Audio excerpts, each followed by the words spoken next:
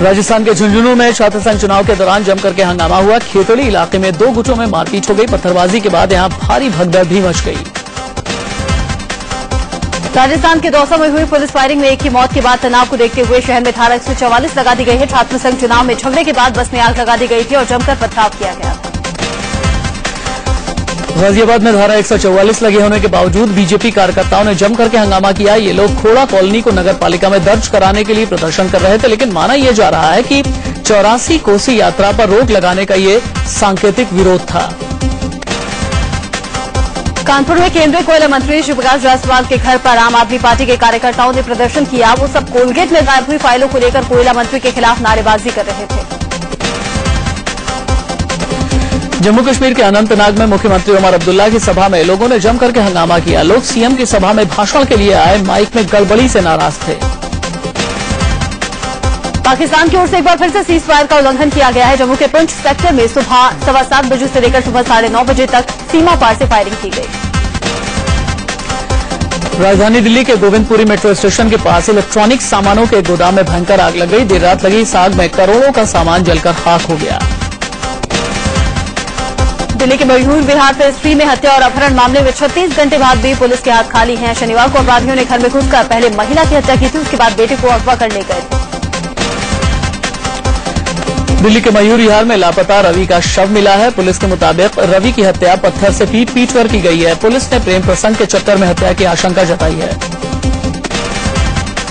दिल्ली में बेखौफ बदमाशों का कहर जारी है। पश्चिमी दिल्ली के रोहिला इलाके में कुछ बदमाशों ने एक सिक्योरिटी गार्ड को गोली मारकर हत्या कर दी। पुलिस मामले की जांच कर रही है।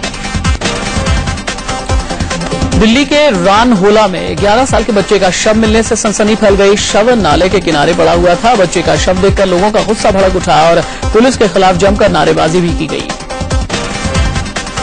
दिल्ली से सटे गाजियाबाद में बदमाशों ने एक लोहा व्यापारी के ड्राइवर से इनोवा कार और 32 लाख रुपए लूट लिए। लुटेरों ने लोहा व्यापारी के राजनगर स्थित घर के सामने की वारदात को अंजाम दिया। मुंबई लोकल में एक महिला के साथ लूट का मामला सामने आया है। महिला का आरोप है कि लेडीज कोर्ट में एक शख्स ने उसका पर्स छीन लिया। वारदात का विरोध करने पर उसने महिला पर एसिड फेंकने की भी धमकी दी।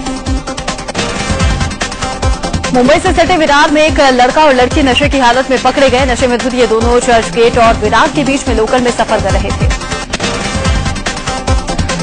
यूपी के रामपुर में 4 लड़कों ने करोड़ों की जायदाद पाने के लिए अपनी सौतेली दादी की हत्या कर दी। वारदात के बाद आरोपी लड़के फरार हैं।